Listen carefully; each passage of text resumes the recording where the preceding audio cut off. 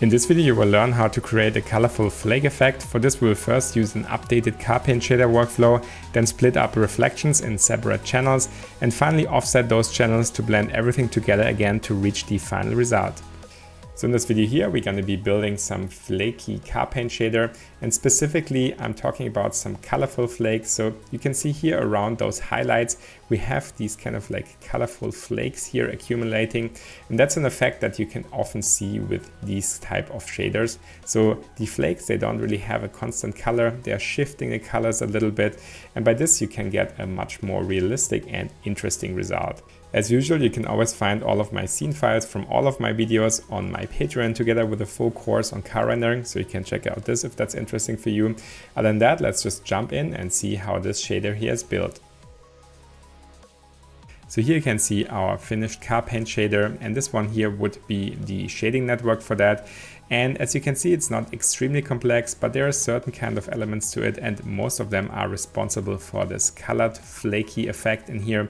You can build a much simpler Carpaint shader using a much simpler node setup, and that's exactly what we're going to be building first. So for this, let's open here a new view, and then here I have just a standard gray material prepared already, which we're gonna assign here to our shading dummy. And now let's start from scratch to build a simple Carpaint shader. You might have already seen my previous video about Carpaint shaders, and that was done with a much earlier version of V-Ray. So a lot of stuff has changed since then, and I also want to use the chance here in this video to kind of simplify and update my workflow. Nonetheless, you can check it out because this one goes much more into the theory of Carpaint shaders in general, and there's lots of additional useful information in there. So as a first step, let's add some simple color in here, and this we can just do over this simple color picker. But instead of using this, I will be separating that into a separate node in here. Just going to be pasting in this color, which I pre-selected earlier, and then connect this into our diffuse slot. And I did this because later on then I have the option to pipe this part here of the shader into other elements. So that's why it makes sense to oftentimes split this up and not use this direct selector in here. Now we can increase the reflectivity to a value of 1. And also lower here the glossiness to a value of 0.6, for example, because we want to be building a rougher base coat here first. So let's now deal with the metalness of our shader, and at the moment it's set to 0. That means we have a non-metallic material. And if I increase this here to a value of 1, then the appearance will change. What's happening now is that here our color is being used to tint our specular reflections, and then at the same time our diffuse reflections are completely black in here, so there's nothing showing up. And if we have a metalness of 0, then you can see that our specular reflections, they don't get tinted at all anymore, they just show here our environment color. And then at the same time we have a lot of diffuse reflections here in our lighting element. So that's basically how the two different shaders here differentiate each other. And as I said, normally it should be either metallic or a dielectric material. In our case here we have an exception because we want to simulate a kind of base coat that has certain kind of dielectric elements, but also a lot of metallic elements to it. And for that, let's use here a metalness of 0.75. So our diffuse lighting path is not completely black. And at the same time, we're kind of like tinting here our reflections to get like a good and believable result in here. So now the only thing we have to do is to add a clear coat on top, and this we can easily do in the later versions of the V-Ray material by using this coat parameters, and just increase the coat amount to a value of 1 in here, for example. And now you can see we have this kind of very clear and crisp reflection here over our more diffuse base coat. And by this, I think we can already get a quite nice result in here. So as the next step, let's try to give our clear coat some subtle imperfections, because at the moment you can see those highlights, they are crystal clear. And that's not really what happens in reality. In reality, the clear coat has some kind of small bumps and imperfections. So for this, let's add here a noise map. And then in the noise map, let's go in and switch this type here to fractal. And then we can also decrease the size, for example, to a value of 1, and increase the levels. And of course, at the moment, this would be way too strong. So let's dial down the overall effect. Let's use here a value of 1, for example. And now you can see those highlights, they are kind of broken up now a little bit. We don't have these like completely circular highlights anymore. And like this, overall, it just looks a little bit more realistic. So now would be the time that we could add some flakes, and for starters, let's just add some very simple non-colored flakes, and this you can easily do by using the bump map here of our base coat. And let's for that disable here the clear coat. Let's reduce this value to 0 so that we only see the base coat, and then inside here we can add a normal map, and then in the normal map let's add a new bitmap. And let's just choose here this normal map for flakes. So once I add this in, you can see once I zoom in that now here our base coat will become a little bit more rough. We will have this kind of like nice breakup which are happening here.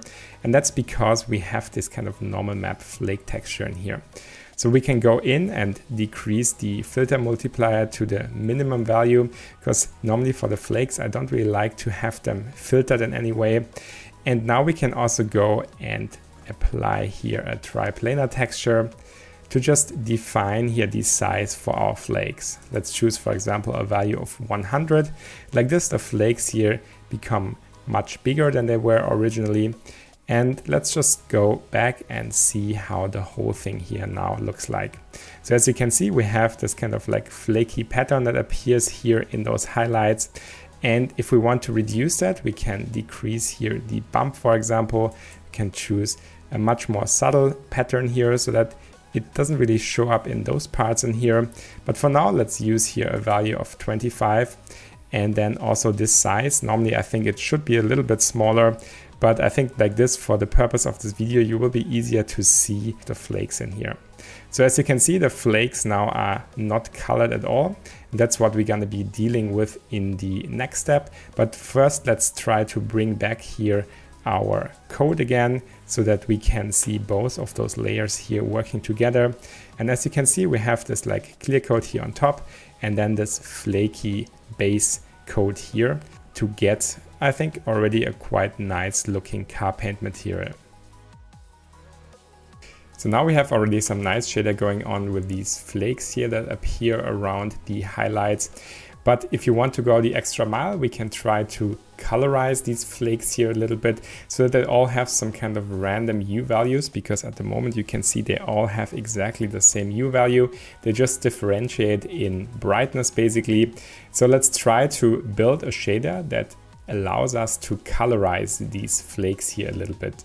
So for this, the idea is to basically split up our reflections into 3 different channels. In this case, I will take red, green, and blue. And I built already some simple dummy material that basically does exactly that. So this one just has the color set to pure red, this one to green, and then this one here to blue. And then the reflection is 100%, and also the metalness is set to 1. So now let's check out how each of those shader here looks like by itself. So here we have our red reflection, we have our green reflection, and then we also have our blue reflection. And now I want to combine them together back into one shader and then also kind of neutralize them so that we have a neutral reflection. Then the idea is to basically offset each of those channels here slightly, and by this introduce some kind of color variations. So let's first combine them by using a new blend material. Let's take here the red as our base material and then the green into our first coat and apply this shader here. And you can see that now we're basically mixing the red and the green reflection. And at the moment we do this with a 50% value in here.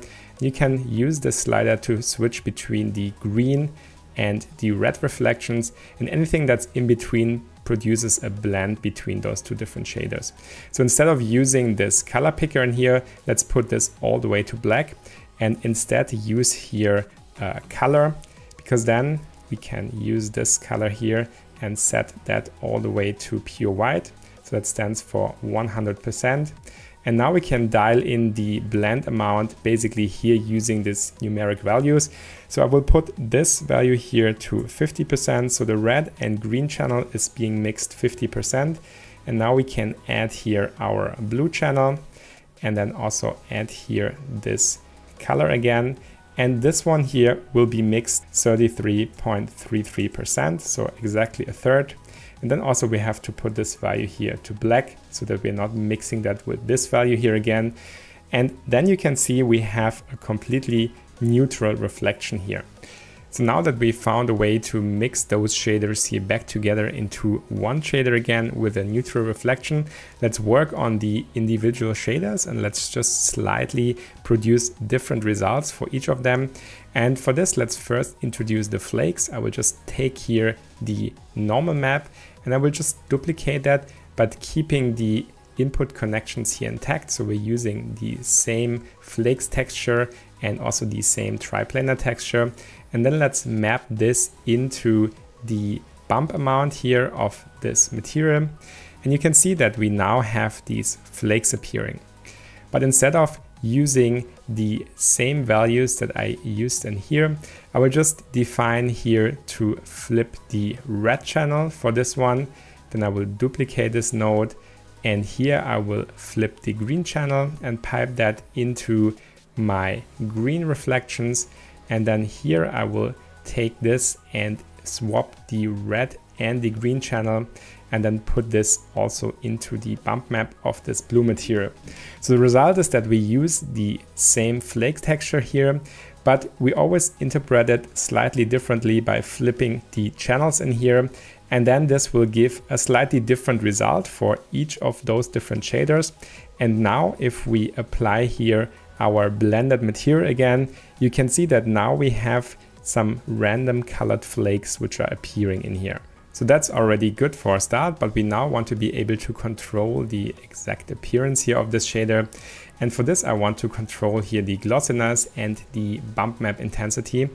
And instead of doing this for each of those shaders here separately, let's do that with controllers. So we will add a new float and then Bezier float controller. Let me just zoom in here slightly. So this one here will be our glossiness. And then let's duplicate this. And then this one here will be our bump intensity. And now let's define here a value. For example, let's choose a value of 1. And then let's pipe that into the reflection glossiness for the red, for the green, and also for the blue shader in here. Once we did this, we can then define the glossiness of all of those three shaders here together. For example, I can choose a glossiness of 0.5. You can see all of those shaders here should update in a second. Let's use a glossiness of 0.75 here. And I think like this, we can get a much nicer result. And now we can also use the same workflow using the bump intensity. So let's use that to connect that into our red shaders bump map multiplier, which can be found here. And then I will do the same for the green material and then also the same for the blue material in here. So bump map multiplier. And now I can switch here to different values. For example, I can choose a value of 100. And then the bump map will be basically set for each of those shaders in here. In this case, let's choose a value of 50. So we have a glossiness of 0.75 and a value of 50 for the normal map intensity. And then you can get this kind of result in here where we have all of these different colored flakes here mixed together and giving us a quite nice result already. So now I just tidied up this graph here a little bit. And what we have now is already quite nice because we have these kind of like colorful flakes which are appearing in the highlight areas. But what we're missing is our original color, which we want to also introduce because at the moment it just looks like basically a silver base coat with some very strong colored flakes in here. So in order to change that, let's try to mix in also this color value in here. So for that, I will just go into the shaders here and I will just pipe the color values into the diffuse slots in here. And once we do this, we can see that now, of course, all of those will become the same color that what we set up in here. And now, of course, we're losing this appearance of the different kind of colors which are appearing in here. So we need to kind of go into each of those shaders and reduce here this blend amount so that basically this color in here is mixed with our original colors that we set here in the shader. So for this, we can easily just take here this controller and duplicate that again. And then let's connect that into each of those different materials and set here the blend amount for the diffuse value. But first let's rename that so that we know what it is. Let's call this here tint. And then let's connect that into the diffuse amount value. So let's connect that here and choose the diffuse map multiplier and do the same thing for this material here again.